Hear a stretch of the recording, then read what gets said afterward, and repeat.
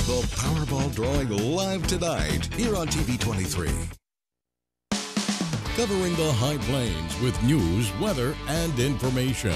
From TV 23 studios in Sublet, this is High Plains Today. Hi, everybody. Hey, it's Hump Day. It's Wednesday, October 14th, 2015. Welcome to High Plains Today on TV 23. On today's show, I'll be joined by Ryan Ausmus. He is the Dean of Instruction and Outreach at Dodge City Community College. We're going to look at Title V and some other stuff that they have going on up there. Well, let's take a look at some news. Well, the Kansas Highway Patrol says a 23-year-old man was killed in an accident Tuesday afternoon. It happened around 2:30 p.m. on Highway 50. Now, according to the Highway Patrol, a 2002 Chevy Trailblazer was westbound on Highway 50 when it left the right side of the road and began to roll. The crash killed Yusuf Ibrahim, a passenger. A driver and 3 passengers were transported to the Garden City Hospital for their injuries, and 2 were later flown to Wesley Medical Center in Wichita to be treated. All 5 people in the Trailblazer were from Garden City. And on Monday at approximately 8:36 p.m., emergency responders were dispatched to 1350 Jewel Avenue in Liberal for a reported injury accident where a vehicle had struck a house and the driver was not breathing. Responding officers arrived to find a 36-year-old female passenger standing at the driver's side door attempting chest compressions on the driver. The driver was later identified as 36-year-old Dusty Fowler. Officers immediately began life-saving efforts by giving him CPR until Seward County EMS arrived. Fowler was transported to the Southwest Medical Center in serious condition, where he later died. And a 46-year-old Garden City man and a 53-year-old Shawnee woman were injured Monday in a one-car accident at 5:50 p.m. about 10 miles northwest of Garden City. According to the Kansas Highway Patrol, Coral J. Klitsky, 53 of Shawnee, was traveling westbound on West 6 Mile Road when her vehicle left the road and struck the driveway at 4615 West 6 Mile Road and then went airborne. Upon impact, the car rolled one time and came to rest facing eastbound in the north ditch. Klitsky and her passenger, 46-year-old Cliff Bullock of Garden City, were then taken to St. Catherine Hospital. And a 17-year-old Garden City woman was injured Monday afternoon when her vehicle left the roadway on the left side, vaulted over a driveway, and struck a power pole approximately 4 miles west of Holcomb.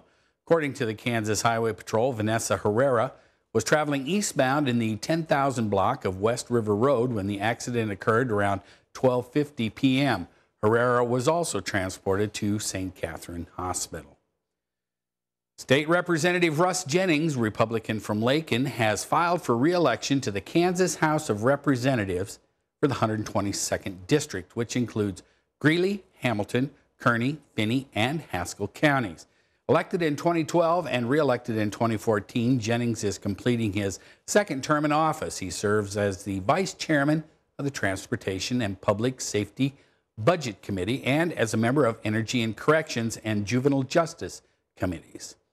And finally, legislation blocking states and municipalities from requiring genetically modified food be labeled as such is languishing in the U.S. Senate. The Safe and Accurate Food Labeling Act, H.R. 1599, passed the House by a vote of 275 to 150 back on July 23rd.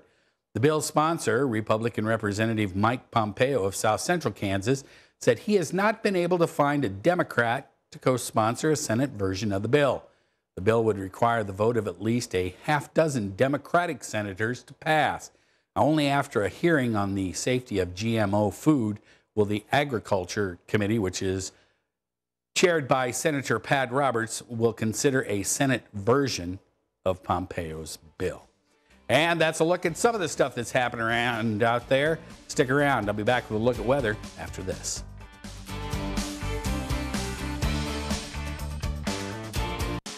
You're watching High Plains Today on TV 23 with host Chris Jewell.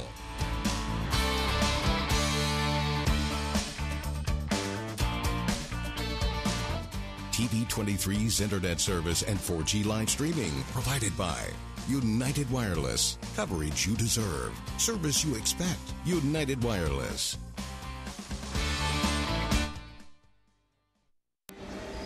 You want to feel connected, at one with your world.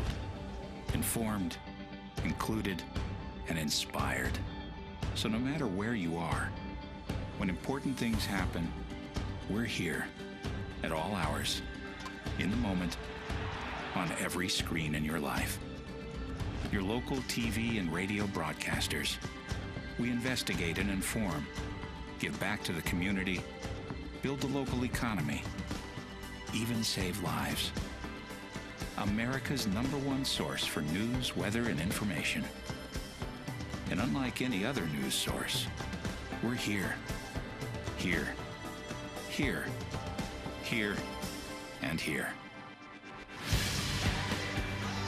We are broadcasters, always here for you, wherever here may be. Text TV to 52886. Tell Washington local stations matter.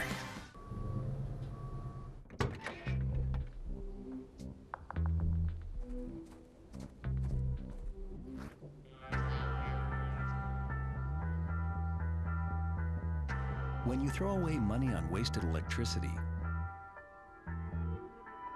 you're throwing away everything you could have bought with it. Saving energy saves you money. Learn more at energysavers.gov. Something I feel when I'm right here. Something that tells me that I'm home. This is the place. Everybody here knows it. This is the place. Oh, it's home to me and you. Yeah, this is the place.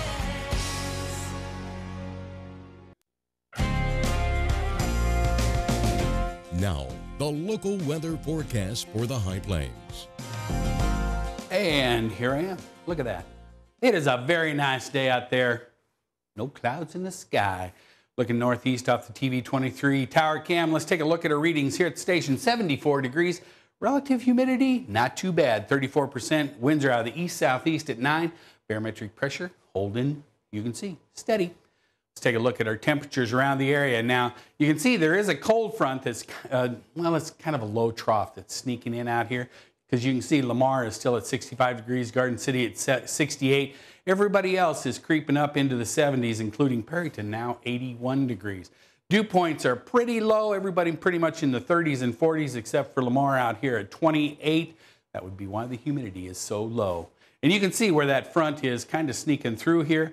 You can see we're still got winds out of the west and the northwest out to the west of us. Everybody else out of the east northeast or the east southeast. It's really whipping around because that trough sliding through.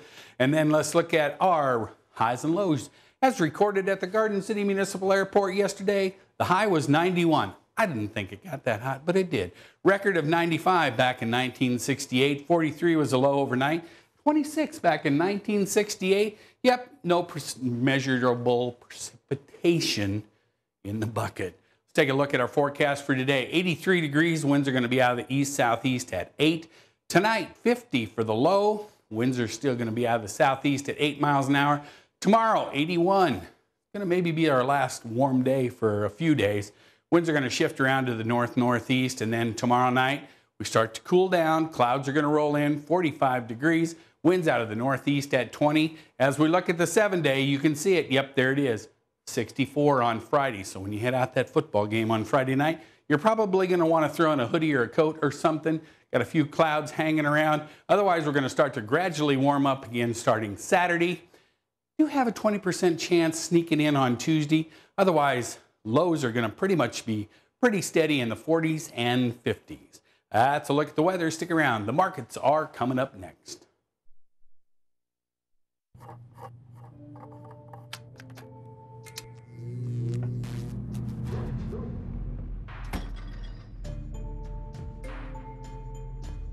Traditional light bulbs actually generate 9 times more heat than light. Switch to Energy Star light bulbs, and you'll realize just how much cash you are really burning through. Saving energy saves you money. Learn more at energysavers.gov. Did you know kids who play outdoors have healthier lungs? totally. I did. Did you know that boys that play with dolls make better husbands? My son has lots of dolls. But did you know terry cloth diapers breathe better? I did. It's totally true. Oh, yeah. Did you know that strollers have the right of way on the sidewalk? Yes. Yep, I did. Did you guys Did you know that kids who eat breakfast have higher GPAs? Yeah, I know. Yeah. That's actually what I was going to say. Did you know babies should never touch silver? It's really bad for them. I knew that. Did you guys know that statistically friendly kids have more friends? Mm-hmm. Yeah. That's obvious. Did you know most people think they're using the right car seat for their kid, but they're not?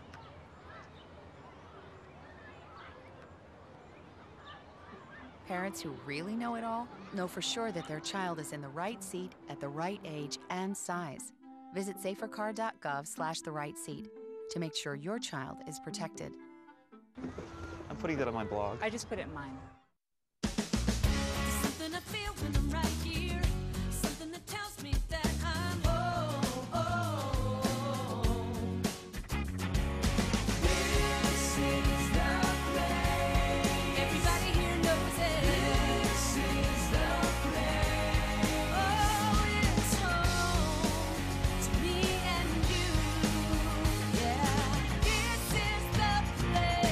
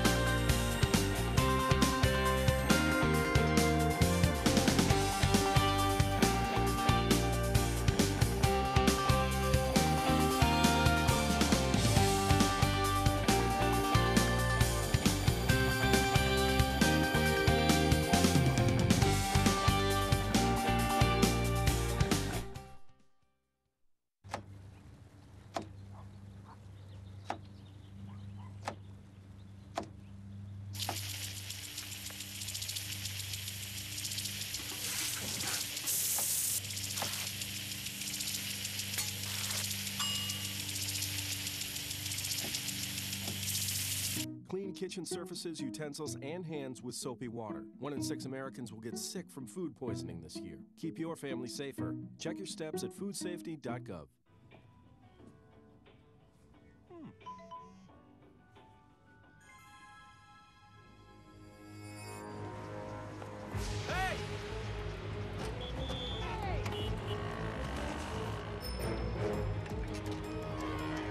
Turn here.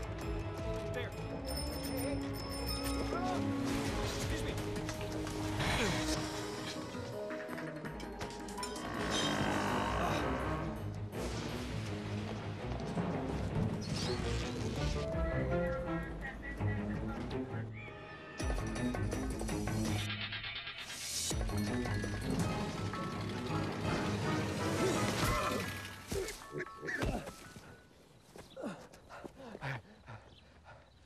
So, same time next week? Well, of course. Put away a few bucks, feel like $1 million. For free tips to help you save, go to Feed the Pig.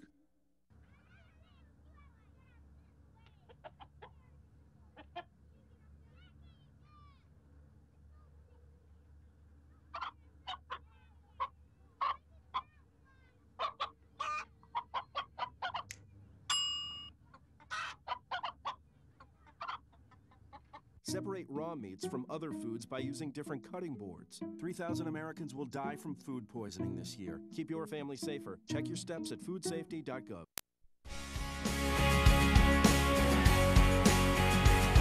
Welcome back. I'm now joined on set by Mr. Ryan Ausmus. He is the Dean of Instruction and Outreach at, I'm going to say it because everybody I talked to at Dodge City Community College calls it DC3.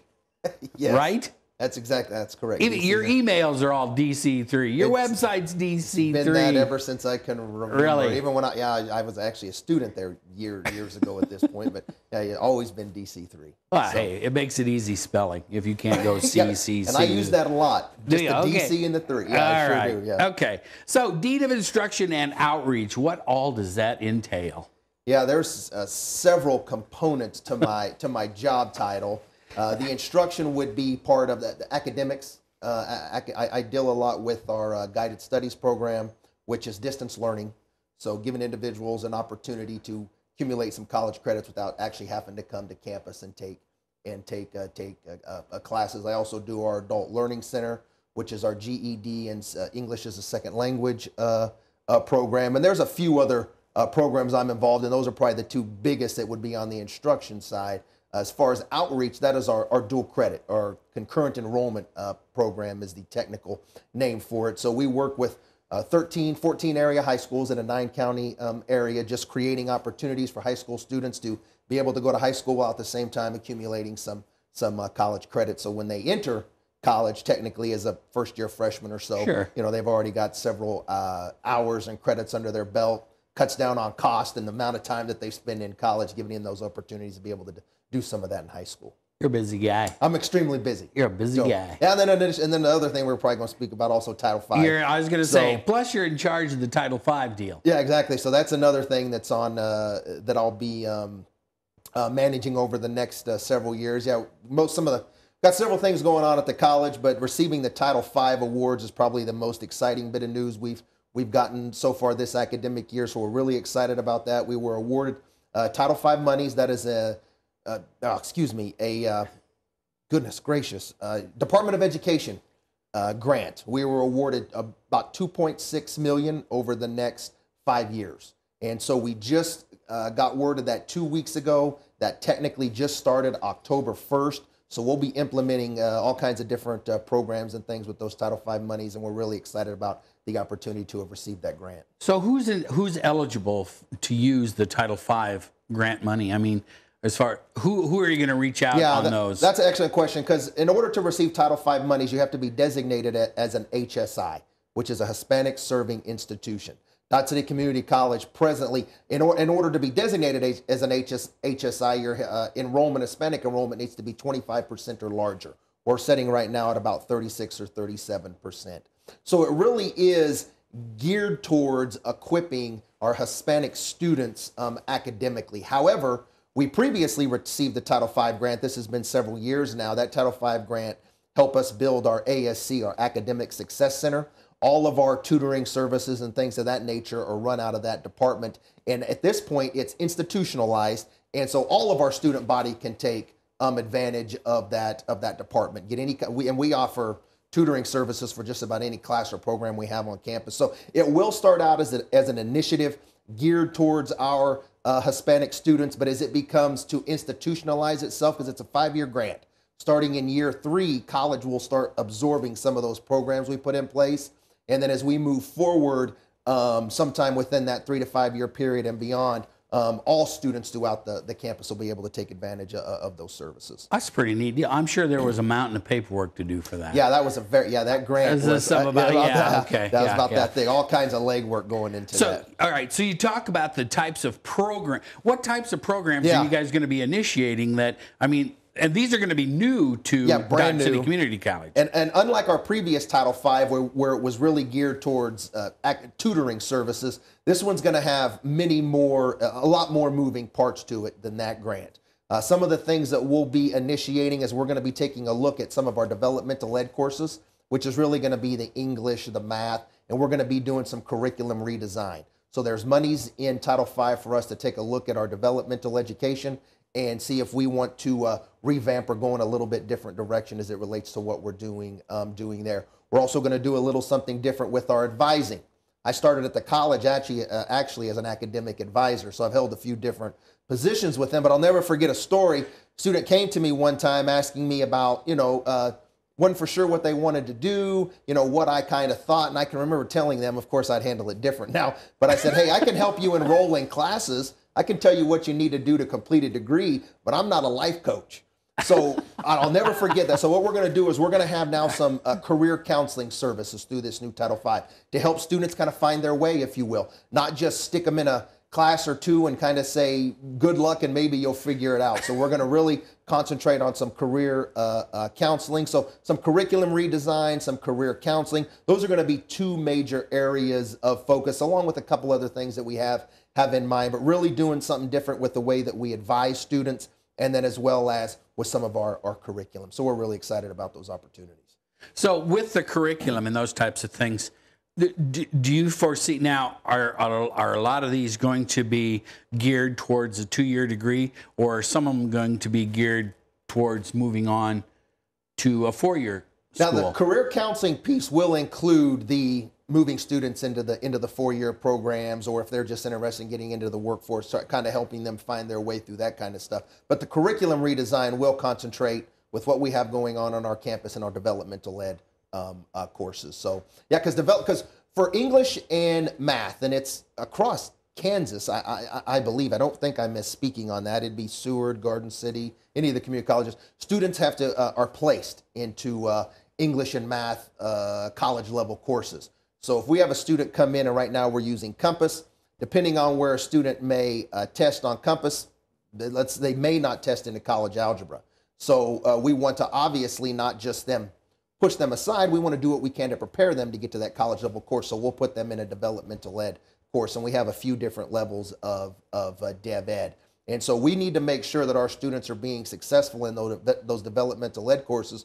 So when they get to those college level courses, obviously they're prepared, ready to pass, and then continue to move on in their track. Now you guys at DC3 also have a lot of classes involved in your tech school.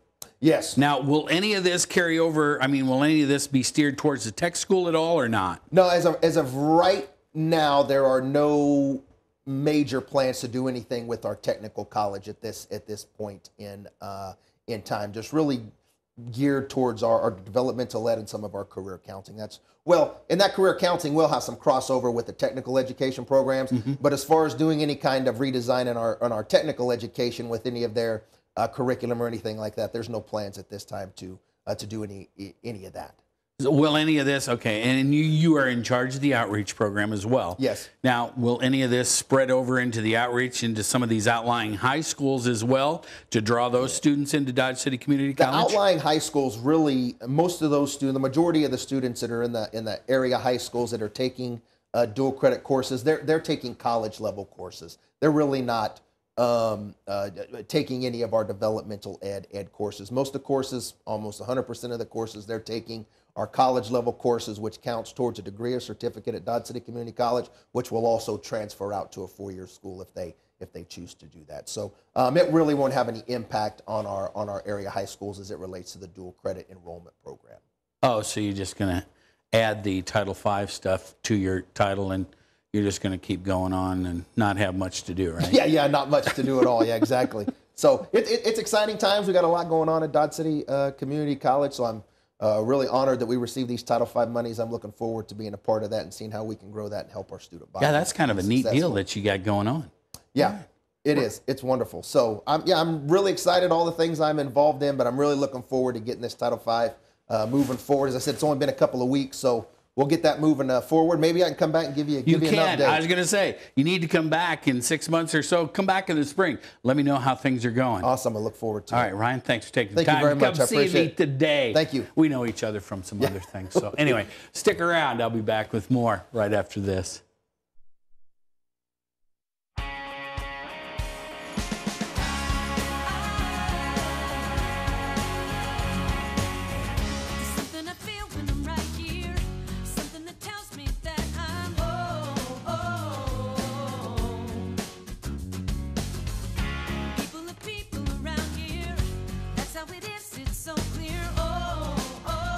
Letting it show. I've been around.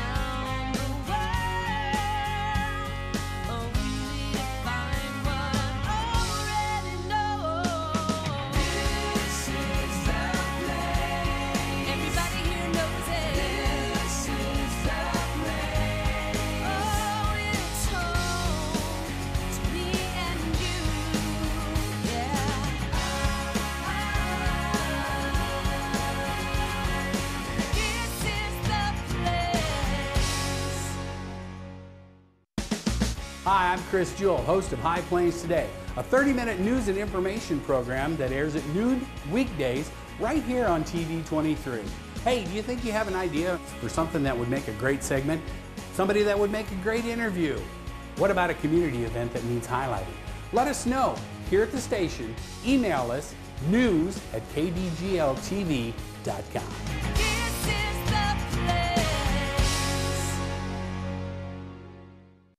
You want to feel connected, informed, included, inspired. So when important things happen, we're here. Your local TV and radio broadcasters.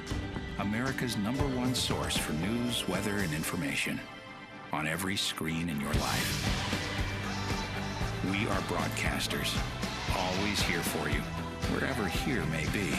Text TV to 52886. Tell Washington local stations matter. And welcome back. Hey, let's take a look at some baseball news because there's a bunch of it going on. Clayton Kershaw ended his 5-game postseason skid with 7 brilliant innings while pitching on 3 days rest, and the Dodgers beat the Mets last night 3-1 to force a deciding Game 5 in the National League Division Series. Now the series shifts back to Dodger Stadium tomorrow. And guess what? The Chicago Cubs clinched a postseason series at Wrigley Field. Now that is the first time ever getting home runs from Kyle Schwarber, Anthony Rizzo, and Javier Baez in beating the Cardinals 6-4 last night to win the National League Division Series in 4 games.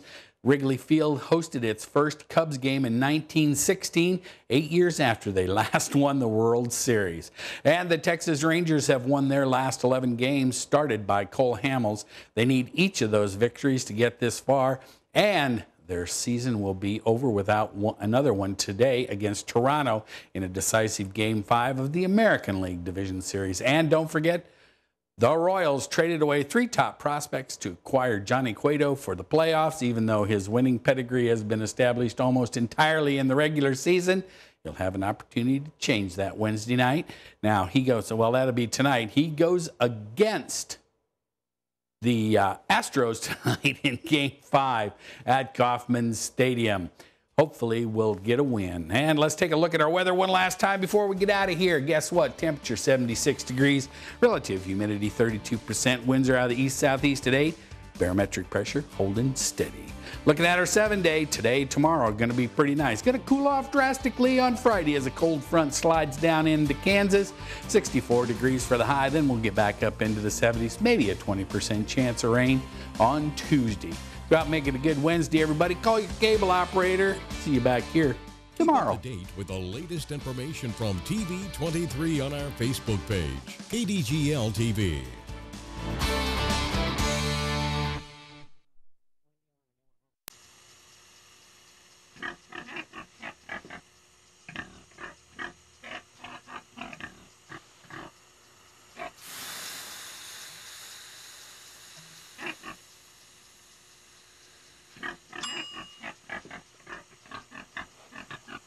Cook foods to the right temperature using a food thermometer. 3,000 Americans will die from food poisoning this year. Keep your family safer. Check your steps at foodsafety.gov. A boy born in Joplin, Missouri was fascinated by anything with wheels and a motor. The odds of him going on to fascinate millions with his talent? 1 in 260,000. The odds of this born racer having 157 career top 10 finishes in NASCAR? 1 in 125 billion.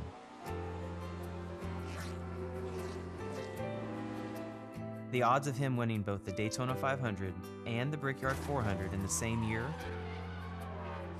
1 in 195 million.